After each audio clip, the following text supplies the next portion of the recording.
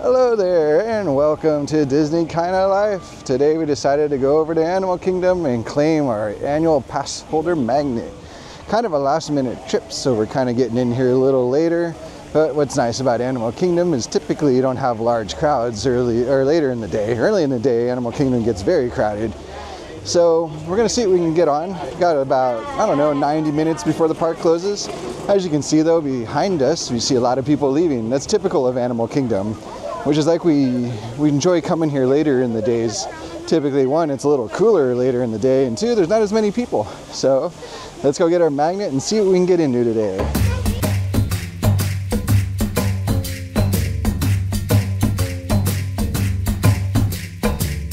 Cool part of Animal Kingdom is when you turn that corner and you get to see the Tree of Life for the first time. Kind of like the castle in Magic Kingdom or Disneyland, of course. You turn that corner and boom, you have the Tree of Life, the centerpiece of Animal Kingdom. Look at that. It's such a beautiful sight. It's also going to be the home of a recently announced from D23 Zootopia show.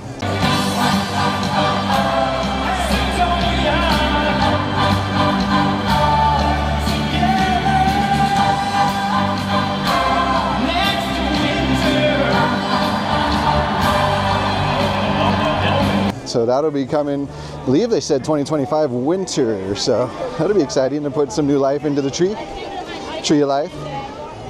So speaking of D23, we are heading to Dinoland USA to pick up our annual Passholder Magnet, and Dinoland USA officially is on short timers list now, as it was announced it is going to get a retheme to Tropical Americas. So construction on this 11-acre section of the park is set to begin this fall as we transform Dinoland USA into Tropical Americas. This work's going to begin in phases, making sure that you still have a chance to experience dinosaur one more time. They're going to have 3 attractions there, anchored by Indiana Jones and Encanto, and then they're also going to have a little carousel that has wooden, like, they're not horses, but they're, you know, creatures you can sit on for a merry-go-round that are, you know, themed after Disney animated movies, I think, and also Pixar. They showed off Kevin at D23, so I guess creatures like that will be on the merry-go-round. In the Tropical Americas, the Encanto will have a dark ride, and also Indiana Jones. So we're going to attempt to show you where we think Encanto and the merry-go-round will be, and obviously Indiana Jones is replacing Dinosaur. We're approaching Dinoland USA. As we said earlier, it's on borrowed time now. It will be called Tropical Americas. As announced by D23 just last week. It's been rumored for a long time that this was coming, but now it's official. It is also the home of our AP magnet that we're going to be grabbing today. Some more scenery of the Dinoland USA. Of course, all of this will be rethemed. Get a nice little look at this cool sign for the Donald's Dinoland Bash, which was pretty cool if you were lucky enough to catch it while it was running. I don't believe they do it anymore. Now we're on the hunt for our annual pass magnet inside Dinoland USA.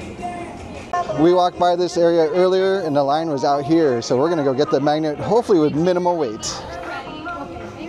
So I can't stress it enough, no need to rope drop the AP magnet. Just come by, you know, within the last hour of the park, and they're just waiting here for us. Look at that, got ours. And we got our magnets. And we believe right behind us is probably where the House Magical is going to end up. I'm pretty sure this probably won't be here then, so, you know, come get your last picture inside this little standout in front of Dinoland USA. Over on the other side of the town, there's a famous house you may all recognize. Now let me tell you about what's going on inside this event. We're arriving on the day Antonio receives his imaginary gift, which I'm sure you all remember allows him to communicate with animals. And we're going beyond the movie story with our attraction. Casita has magically brought furniture to life for us to journey through the various rooms in the house, ultimately ending up in Antonio's room, which has been transformed into a rainforest.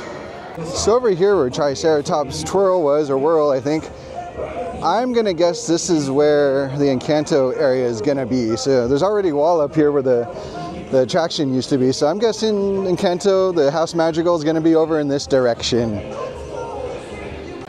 In a horse stable, one Esperanza resident, a woodcarver, has created a carousel featuring his favorite animals from Disney stories. They did mention there's going to be a carousel. I would imagine it's probably going to replace this or be in this general area. They're actually going to build an entire village here. But I could see the carousel going kind of in this area, across the street kind of from the House Magical. This is going to be a completely new story, different from any other Indy attraction anywhere we have in the world. It takes place in an ancient Maya temple that Indy has recently discovered.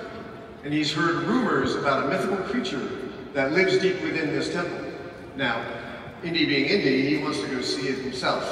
But the best part is, he's bringing us along with him.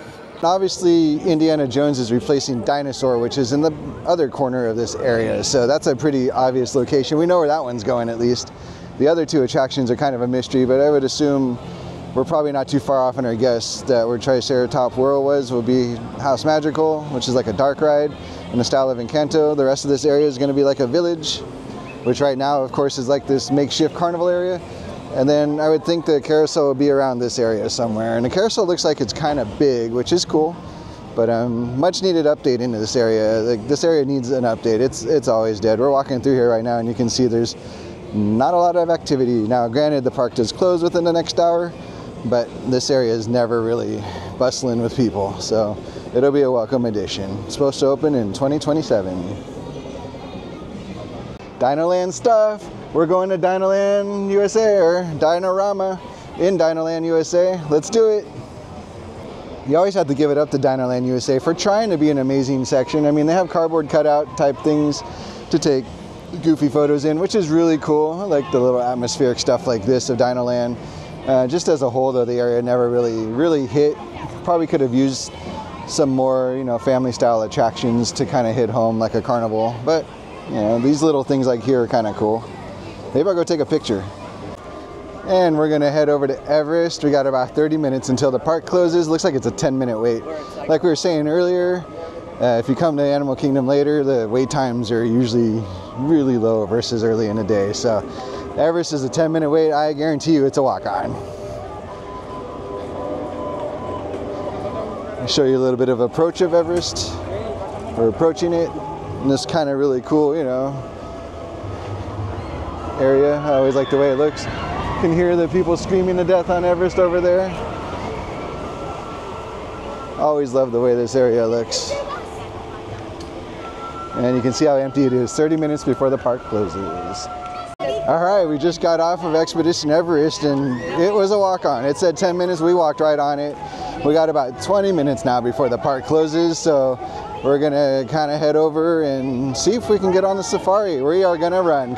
We weren't hopeful for an announcement for the little arena here in front of Everest, but we wish D23 did have something to announce about this area. It's begging for a show. The last thing they had here was Kite Tales, which we enjoyed for what it was, but Kite Tales was an interesting show if you got to see it for the 50th, but they need to put something here, something for a nighttime show. Let's keep this park open later.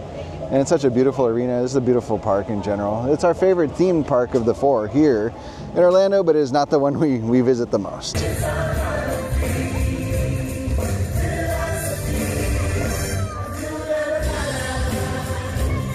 It's always a cool photo spot behind us back here. Sometimes there's even a PhotoPass person there, but we're getting very late in the day now, so not too many people around. In fact, look at this. There's absolutely nobody in this pathway behind the Tree of Life. Usually there's a line of people here to take a picture here. I guess right now the visibility is not very good. I can take a picture like this, or like this. Just gotta block the sun, or I can just be blind and like this. So Yak and Yeti is our favorite restaurant on property. We visit Yak and Yeti a lot.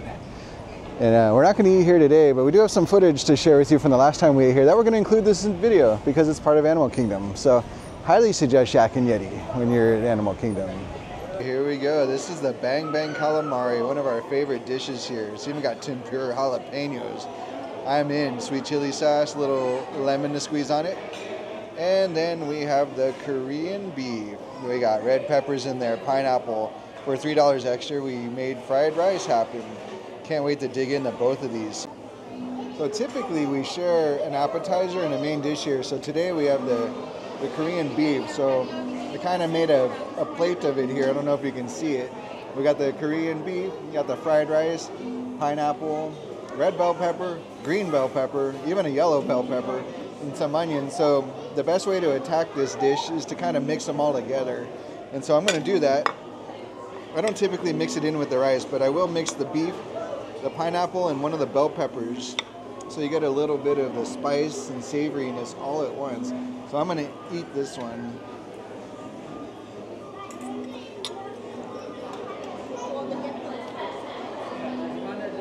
It is so good. I'm going to go in for the bang bang calamari. Let's dip it in some sweet chili sauce.